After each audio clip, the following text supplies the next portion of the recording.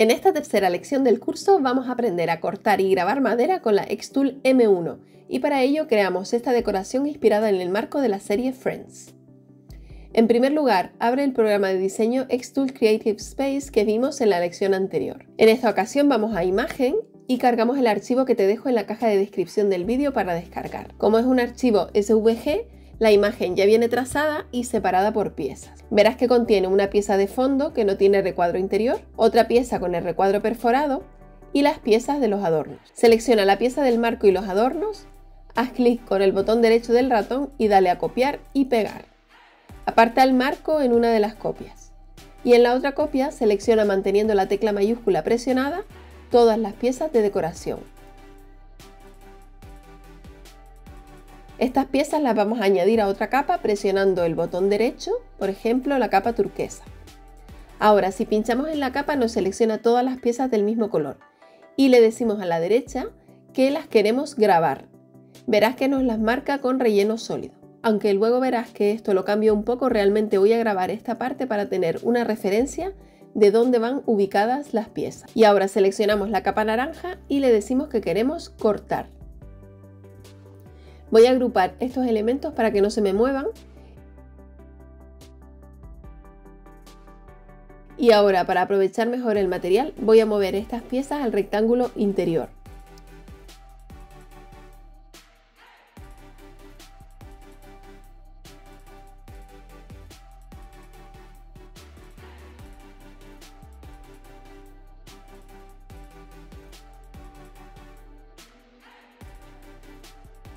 Y las piezas de decoración las giro y las uno para que me ocupen menos espacio.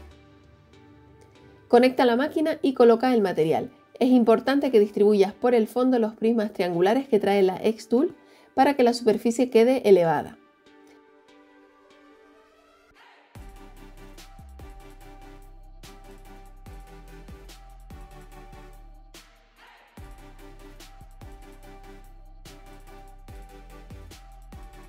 Cuando cierres la tapa verás en pantalla la foto del interior que te ayuda a ubicar las piezas dentro del material.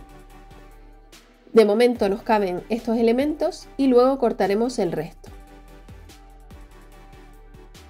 Selecciona el material a la derecha, en este caso yo selecciono contrachapado de 3 milímetros, pero si tienes un grosor diferente puedes hacer que la máquina lo mida con el iconito de la regla que figura al lado del grosor.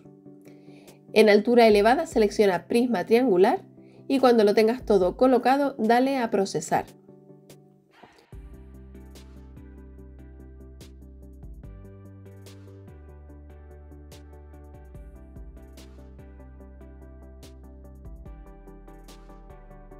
Lo primero que haremos es darle a encuadre para comprobar que el diseño queda por dentro del material. Presiona el botón de la máquina y verás que empieza a hacer el encuadre.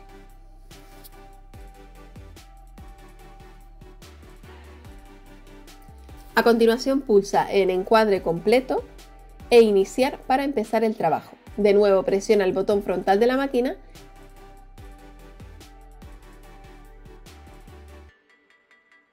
y verás que empieza a grabar. Tiene que ir grabando línea por línea, así que la máquina se toma su tiempo.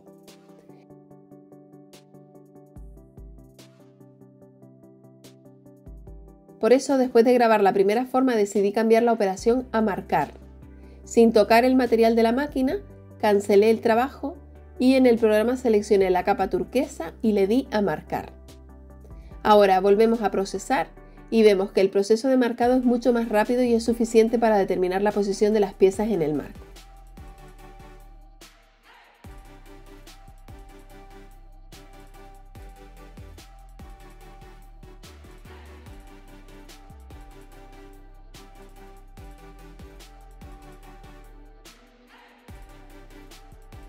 Una vez que termina de marcar, comienza a cortar las piezas. El vídeo está acelerado, pero el proceso tarda alrededor de unos 15 minutos para que te hagas una idea.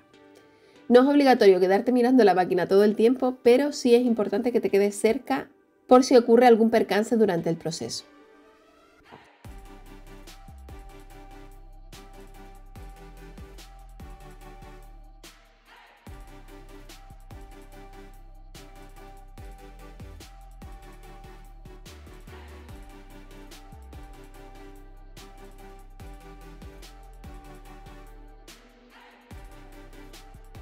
A continuación continúa cortando el resto de piezas.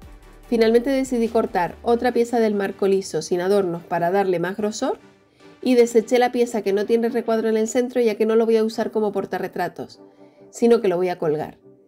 Selecciona las piezas que no necesites y apártalas a un lado para colocar la que vas a cortar. Y de nuevo procesa de la misma manera. Aquí puedes ver cómo quedaron las piezas cortadas y la diferencia que hay entre la parte grabada y la parte que marcamos. Y ahora solo nos queda el montaje del marco.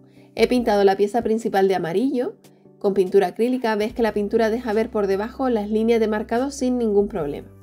Y para darle mayor grosor al marco, le pego la otra pieza debajo con pegamento tipo tacky glue o cola de carpintero.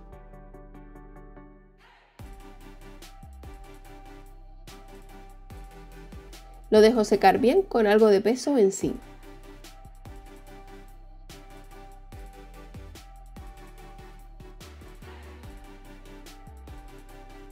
Las piezas de adorno las he pintado con un amarillo más ocre para crear un contraste, y el tener las líneas de marcado facilita mucho su colocación.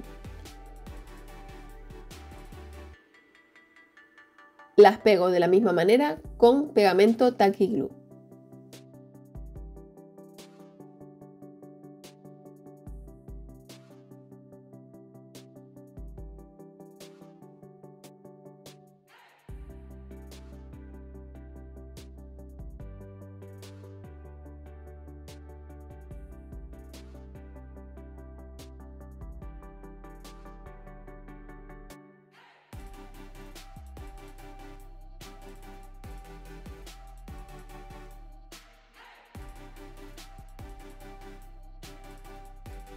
Si quieres usarlo como marco de fotos, puedes pegar la foto en este rectángulo de madera y colocarlo en su lugar.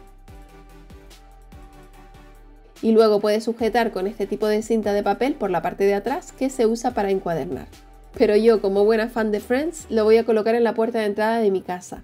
Así que le pongo estas tiras adhesivas de velcro que permiten una colocación muy sencilla y limpia sin hacer ningún orificio en la superficie.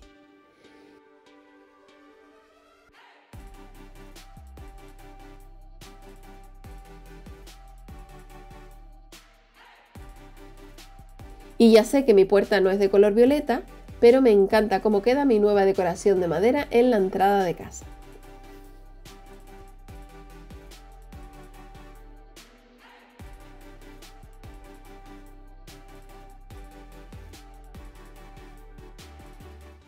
A continuación te dejo el enlace a otros 2 vídeos de mi canal que pueden interesarte. Visita el blog www.loj.com para más información y tutoriales. No olvides suscribirte al canal y activar la campanita para no perderte ninguno de mis vídeos. Dale a like y comparte si te ha gustado. Y recuerda que puedes seguirme en las redes sociales. Gracias por ver este vídeo y nos vemos en el próximo.